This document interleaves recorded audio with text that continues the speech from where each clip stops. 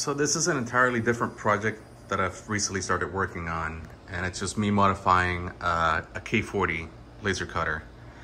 So real quick, so far I cut out a hole at the bottom, that way I can make an extendable bed, which I went ahead and I made. I have about, I think it's like 13 inches of Z movement.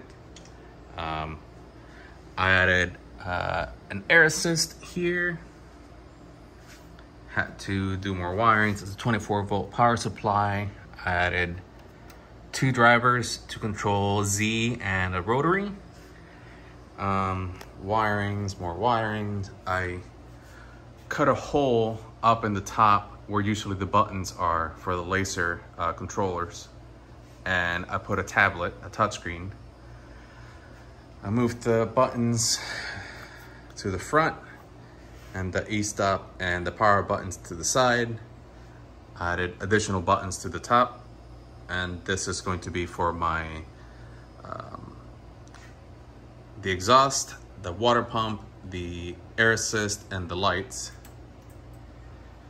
And here is so far how this thing is looking. I had to take this whole entire panel off, do some rigging and a little bit of gluing, and I got it on there.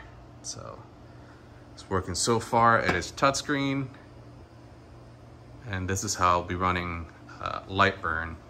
So I upgraded the control as well, board. That's a Cohesion 3D laser board. And I'm in the process of wiring it up and doing some cleaning. Hopefully by the end of the day, maybe tomorrow, I can actually test it. And then the whole calibrating and so on and so forth. But some of you might be interested, some of you may not.